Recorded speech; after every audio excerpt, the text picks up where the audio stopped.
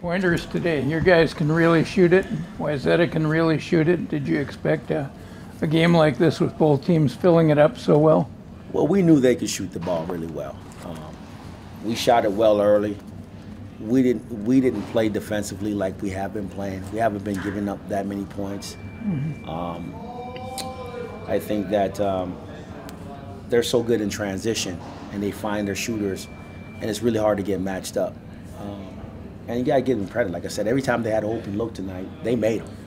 And we ran out of bullets a little bit, or we ran out of ammunition as far as shooting the ball. But like I said, this is what they do. They shoot. We like to play inside out a little bit more. So we did make some shots early, and maybe we fell in love with it a little bit too much because we normally play inside out. They normally shoot threes, and we couldn't make enough of them tonight. You were right with them for a while. What made the difference during that one run they had in the midway through the first? You know, we got a little tired. We got some people in the game. I think that their transition kind of took over there for that little 5-minute spurt, and then you're trying to dig out of a hole against a team like that. It's really difficult because they just keep coming at you. How do you think your guys handled the experience of being here? Well, I think they handled it well. Like I said, when you're trying to do something, for the first time in 20-something years, when I actually had an afro,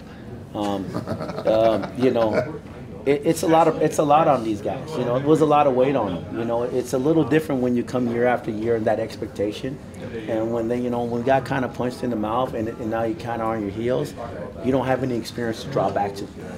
We didn't have that experience to draw back. Oh yeah, last year when we were in the same position, we did this in the state tournament.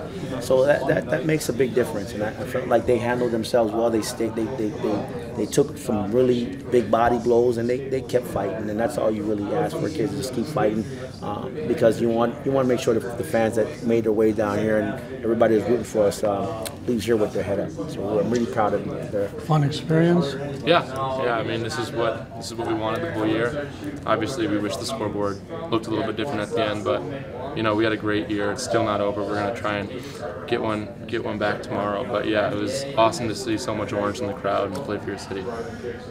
Who we got here? Wyatt Hawks, big fan. What's that? Wyatt Hawks. Wyatt Hawks and Janicki. Jack, what was going through your mind as they're making that run there? What you're trying to handle? I don't think there was anything emotional going on in my mind. I think they did a good job of playing at their speed during that stretch and getting the ball up the court quick and spreading the court. So in my mind, it was get back to what we do, which I think we did better in the second half, but it was hard to completely stop the bleeding at that point. What was the experience like for you? Well, it was a great experience. Getting here with guys that we've been playing with for forever, just getting to have a good time, play on the Timberwolves court. It was an awesome experience. Best team you've played? Best team you've played? Yeah, probably. Wayzata's up there. I mean, we've had some good competition, but they played real well tonight. What was really impressive about them? I mean, I saw it, but from your perspective. I mean, the thing that I am most impressed about is all of them can shoot. Everyone that they have on the floor can shoot the 3-ball. We don't quite have that, but we have guys that can score.